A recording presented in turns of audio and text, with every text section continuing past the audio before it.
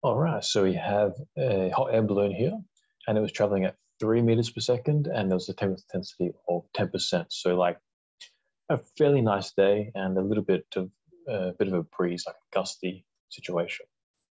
And I have the streamlines plotted here, and I have a video of them going around, and it's pretty cool. Like you can see in this angle how there's this real roll up of the wake in two different directions, one going that way, and then this other one coming from the bottom and rolling up into this little focus here. And as you'd expect, a lot of the flow separates at about just after halfway point on the balloon. And then underneath, there's not much flow attachment of the free stream flow at the back.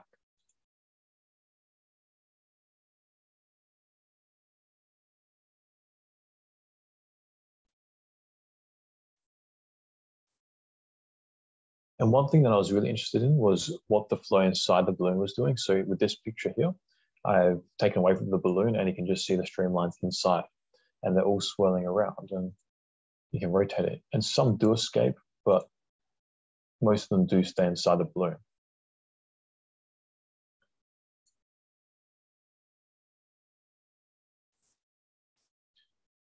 And this is of a glyph. So this is the Y plane going through the balloon and the flow is going from left to right.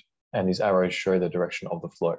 So as we progress along, you can see all these arrows starting to swirl up and change shape and direction, particularly in the wake here.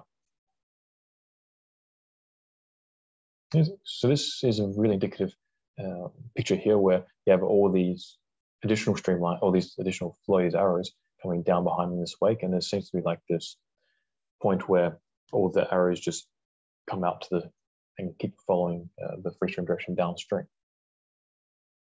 There's a bit of a vortex happening there, which we saw in the streamlines in the first video.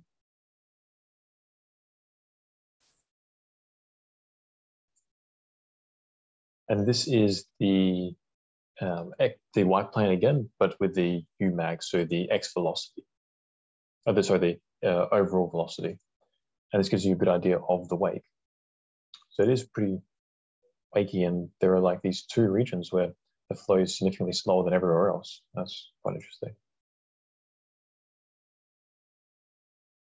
And obviously you get quite a bit of flow acceleration over the balloon, so there's probably some sort of lift being generated, which there is on the balloon.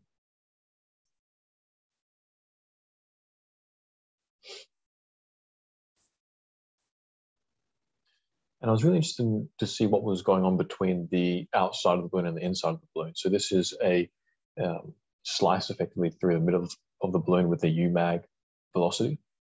And you see like there's not much of a velocity inside the balloon. And then outside you have what's the rest of the flow as you'd expect, as we saw before.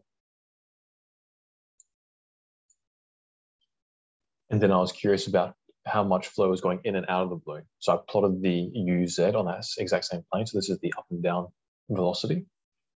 And so you can see like there's some sort of exchange where some flow comes out, some flow goes in. And as you'd expect over the balloon, like you get this stagnation point and then the flow either goes up or down over it.